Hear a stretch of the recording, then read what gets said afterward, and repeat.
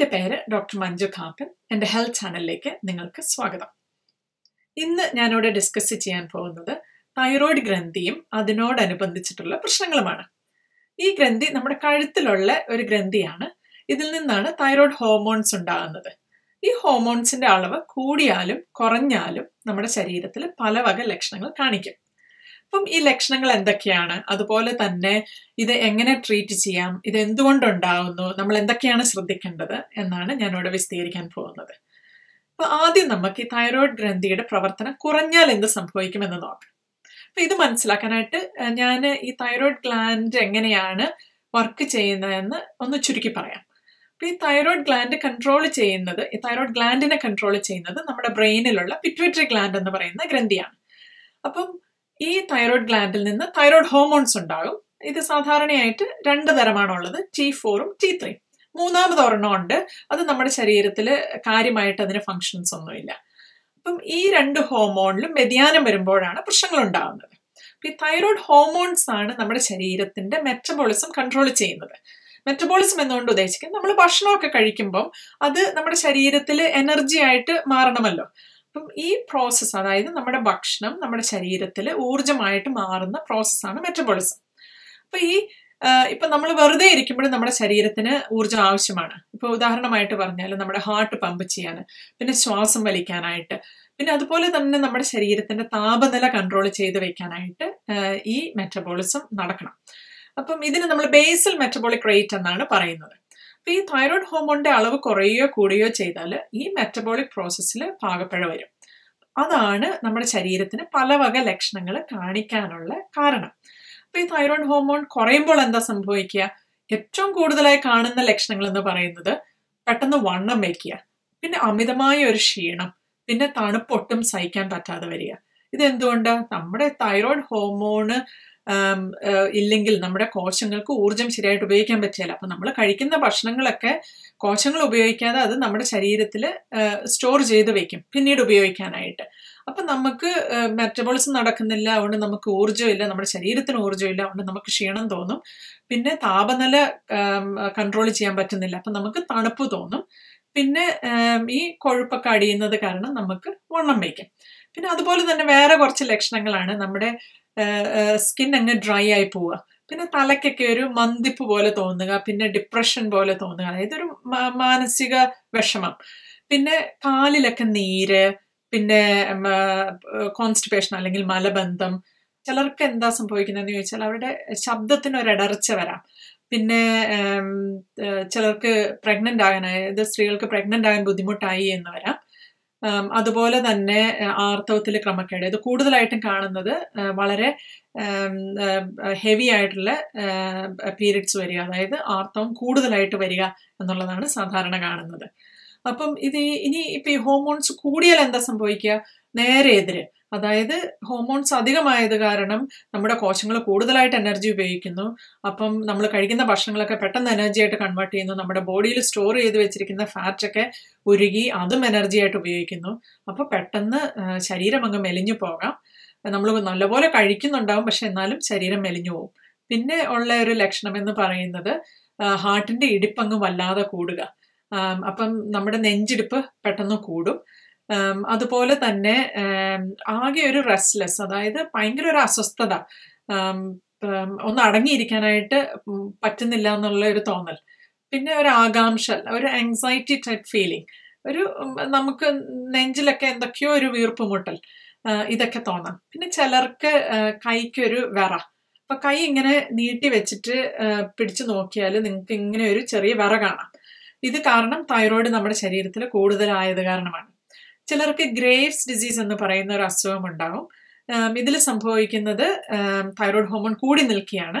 അപ്പം ചിലർക്ക് കണ്ണിനൊരു പ്രത്യേകത കാണാം, അതായത് കണ്ണ് പുറത്തോട്ട് ഉന്തി നിൽക്കുന്ന പോലെ തോന്നും. അപ്പൊ ഇതുപോലെ കണ്ണിങ്ങനെ വീർത്തിരിക്കുന്നത് പോലെ തോന്നാം. പിന്നെ ചിലർക്ക് കഴുത്തിൽ മുഴകൾ ഉണ്ടാകാം. അപ്പൊ ഇതൊക്കെയാണ് സാധാരണയായിട്ട് കാണുന്ന തൈറോയ്ഡ് ഹോർമോൺസ് കൂടിയാലുള്ള പ്രശ്നങ്ങൾ. അപ്പൊ ഇതെങ്ങനെ നമുക്ക് കണ്ടുപിടിക്കാമെന്ന് ചോദിച്ചാൽ ഒരു ചെറിയ ബ്ലഡ് ടെസ്റ്റ് ആണ്. ഈ ബ്ലഡ് ടെസ്റ്റിൽ T3, T4, അതുപോലെ തന്നെ ബ്രെയിനിൽ നിന്നും വരുന്ന പിറ്റ്യൂട്ടറി ഗ്ലാൻഡിൽ നിന്നും വരുന്ന ഹോർമോൺ ഉണ്ടല്ലോ, അതായത് നമ്മുടെ ഈ തൈറോയ്ഡ് ഗ്ലാൻഡിനെ കൺട്രോൾ ചെയ്യുന്ന ഹോർമോൺ അതിന് പറയുന്നത് TSH എന്നാണ്, അതായത് തൈറോയ്ഡ് സ്റ്റിമുലേറ്റിംഗ് ഹോർമോൺ. ഈ 3 ഹോർമോൺസുമാണ് സാധാരണ ടെസ്റ്റ് ചെയ്ത് നോക്കുന്നത്. അപ്പം നിങ്ങൾക്ക് കഴുത്തിലൊരു മുഴയുണ്ടെങ്കിൽ ഒരു സ്കാൻ നിങ്ങളുടെ ഡോക്ടർ നിർദ്ദേശിച്ചു എന്ന് വരാം. അതുപോലെ തന്നെ ഇപ്പം ഈ സ്കാൻ ചെയ്യുമ്പോൾ അതിനുള്ളിൽ എന്തെങ്കിലും സംശയകരമായ മുഴകളുണ്ടെങ്കിൽ ആ മുഴയിൽ നിന്നും നീര് കുത്തിയെടുത്ത് പരിശോധിക്കാനായിട്ടും നിർദ്ദേശിച്ചു എന്ന് വരാം.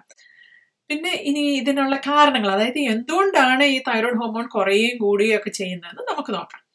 കുറയാനുള്ള ഒരു പ്രധാന കാരണം എന്ന് പറയുന്നത് ഓട്ടോ ഇമ്മ്യൂൺ തൈറോയിഡൈറ്റിസ് എന്ന് പറയും. മറ്റു ചിലരിൽ ഇത് മുന്നേ കഴുത്തിന് നടത്തിയ ഒരു ഓപ്പറേഷൻ മൂലമാവാം, അല്ലെങ്കിൽ റേഡിയേഷൻ, അതായത് ചില പ്രശ്നങ്ങൾ മൂലം റേഡിയേഷൻ പോലെയുള്ള ട്രീറ്റ്മെന്റ് എടുക്കേണ്ടി വന്നവരിലാകാം. പിന്നെ ഭക്ഷണത്തിൽ അയഡിന്റെ അളവ് കുറവാണെങ്കിൽ, ഈ അയഡിൻ ഉപയോഗിച്ചാണ് തൈറോയ്ഡ് ഹോർമോൺ ഉണ്ടാകുന്നത്. പിന്നെ ചിലതരം മരുന്നുകൾ, ഇത് കൂടുതലും ഹാർട്ടിന് ഉപയോഗിക്കുന്ന ഒരു മരുന്ന്, പിന്നെ മാനസിക പിരിമുറുക്കത്തിന് ഉപയോഗിക്കുന്ന ഒരു മരുന്നാണ് ഈ ഹോർമോൺസ് കുറയ്ക്കുന്നത്. ഇനി കൂടാനുള്ള കാരണങ്ങളിൽ ഒരു പ്രധാനപ്പെട്ട കാരണമാണ് ഗ്രേവ്സ് ഡിസീസ്. പിന്നെ ചിലർക്ക് കഴുത്തിൽ മുഴകൾ ഉണ്ടായി എന്ന് വരാം. ഈ മുഴകളിൽ നിന്നും കൂടുതൽ തൈറോയ്ഡ് ഹോർമോൺ ഉണ്ടായി എന്ന് വരാം. ഇനി ഇതെങ്ങനെ ട്രീറ്റ് ചെയ്യാം, അതായത് ഇത് കൂടിയാലും കുറഞ്ഞാലും എങ്ങനെ ട്രീറ്റ് ചെയ്യാം? കുറഞ്ഞാൽ ട്രീറ്റ്മെന്റ് എന്ന് പറയുന്നത് തൈറോക്സിൻ ഹോർമോൺ കൊടുക്കുക എന്നുള്ളതാണ്. ഇതിന് ഈ ടാബ്ലറ്റ് കഴിക്കുമ്പോൾ നമ്മുടെ ബോഡി വിചാരിക്കും നമ്മുടെ ബോഡിയിലെ തൈറോക്സിൻ ആണെന്ന് വിചാരിച്ച് സാധാരണ പോലെ എല്ലാ പ്രോസസ്സുകളും നടക്കും.